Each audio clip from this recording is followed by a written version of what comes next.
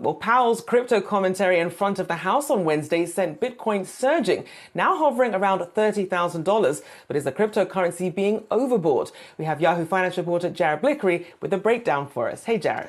Hey there, Rochelle. Just look at the green here. This is only over the last 24 hours, but Bitcoin, Ethereum, each up for more than 1%. This comes after an interesting day, not only with Powell in front of Congress, but also some of those Bitcoin ETF service providers. They have filed for a new Bitcoin Cash ETF. That is a spot ETF, or excuse me, Bitcoin spot that trades what it does in the cash market as opposed to the futures. And this has important implications because we know Gary Gensler has been coming down pretty hard this year over on a lot of entrants into the crypto space. All of these lines here on this chart represent a filing or an expected filing against a member of the Bitcoin community. Here we have the SEC suing Binance and its CEO. We also have Coinbase as well here, and that was at the recent lows. But what I really want to point out is that we are in a technical pattern right here. We have an uptrend overall.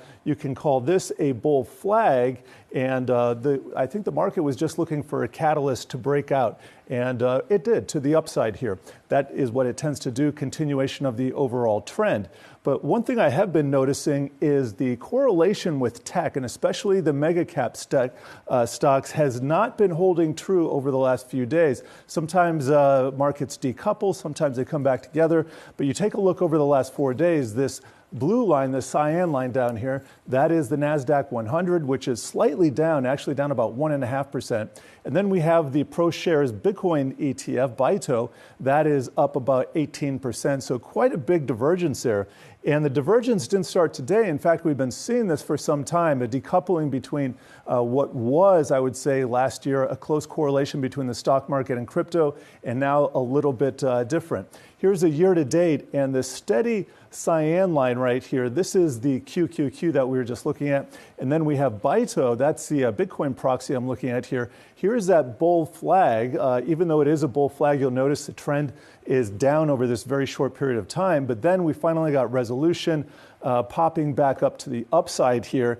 And just to give you an idea of how much more volatile crypto is than the ordinary market, we can see a lot of these swings in here tend to be a lot bigger when we consider what's happening in the crypto space. So overall, I'm just going to go back to our heat map here. I'm going to show you what's happened over the last 4 days. Really positive technical action. But to answer the original question, is Bitcoin overbought right now? Could be a little bit overbought. Here's that year-to-date chart. I was looking at one measure of being overbought, which is RSI. It's a scale of 0 to 100. It's not even past that 70 period. And so anybody looking at a chart might say, well, it has a little bit to go. Based on the technicals here, you'll see that it almost matched this high, or actually did exceed this high right here. And that would probably be cause for a pause. Maybe a little bit more. Hard to say. Indeed. I know a lot of crypto enthusiasts have been waiting for that breakout moment. We'll see if this can hold. A big thank you there, as always, our very own Jared Blikre there.